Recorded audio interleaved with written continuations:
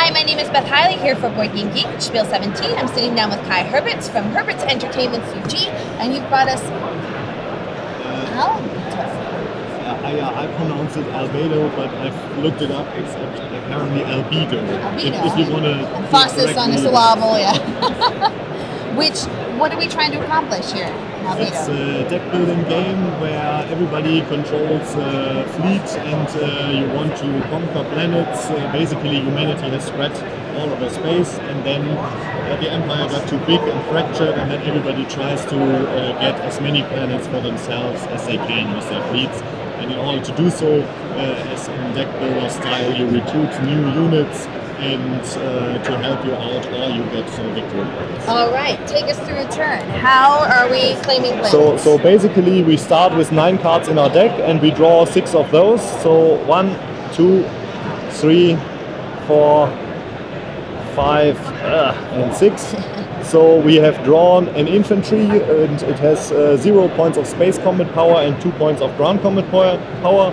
We have 4 fighters, and we have 1 ace pilot. And all of these, the blue cards, are the spaceship cards. They are good for space combat superiority, but you can retrofit them, and simply by rotating them around. And now the ace pilot has a bomb loadout on his spaceship, and he has 1 point of space combat power and 1 point of ground combat power. And there's always 2 planets per round. There are 7 rounds of gameplay, and here you see the victory points. So if you have 2 points of ground combat power, you can get a temple for 2 victory points, and to indicate this you would rotate the card and the 2 is showing in the top. If you have 4 points, you can get the capital. For 4 points you would turn it on the side, and if you have 6, then you get 6, and the next planet is worth 0, but it lets you recruit units. But I will show you how it works by doing this. So I want to get those 6 victory points, and so I'm using 2 points of ground power, and I'm rotating my spaceships here, and I will adjust them that I have these 6 points of so it's a bit tricky. So we now have 7 points of space combat power and 6 points of ground combat power. And if now we need to secretly take our location cards. They are here. 1, 2, 3. 3 is only used in a 5 to 8 player game. So we don't know what planet we're landing our troops on. Exactly. The other players shouldn't know. So instead we are secretly deciding planet 1, planet 2. And then we put it on the table, and everybody else has done the same already. And now we go to the resolving stage. So I say, hey guys, I'm in planet 1, and I have, this one was actually rotated like this.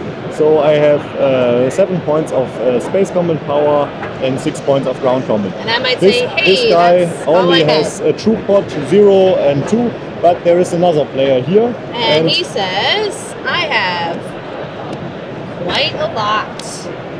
8 and 4, and this is now the thing. So this player with 8 space combat wins the space combat before we are even at the planet.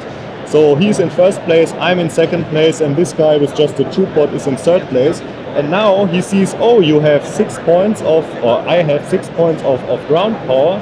So originally with my 4 points I wanted to go here and get this factory, but now that I see that you are greedy and want the victory points, I get first pick, and he goes there.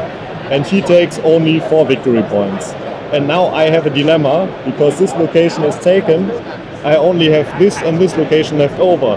So do I go here? Then I would get the corresponding symbol. So there is the smoking factory.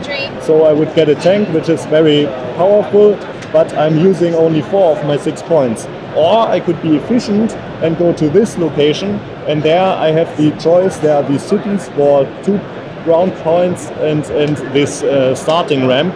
At the starting ramp I could get this, because here you match the symbol again. You can get a fighter, a heavy fighter. It's better than the starting fighter, but it's not great. It's not like a cruiser or a tank. And with these cities you can do it similar to Core Worlds. You can get rid of cards, say these guys go to the cities, they are staying behind as a garrison. They are removed from play, so I draw my good units quicker.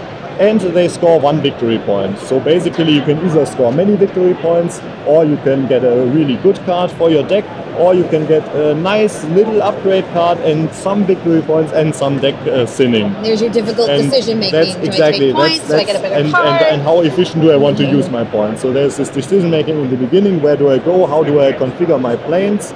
And then there is a decision in the resolving stage. Oh, now I don't get to carry out my initial plan, and I have to readjust on the fly depending on what the other players do.